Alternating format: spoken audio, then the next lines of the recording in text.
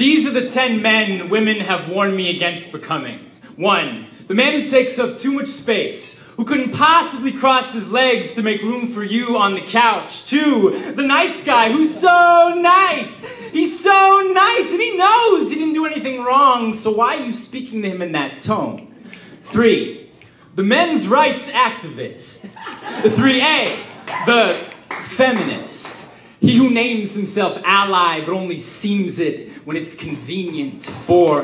The man who thinks you live to seek his approval so he withholds it. A boy flaunting his first toy. 5. He whose mouth hangs open, whose ears wither with indifference because listening, like actually listening, is a mind-bending feat of humility. 6. The man with the 1 to 10 scale, for whom beauty is sport, is empty, is obvious. 7.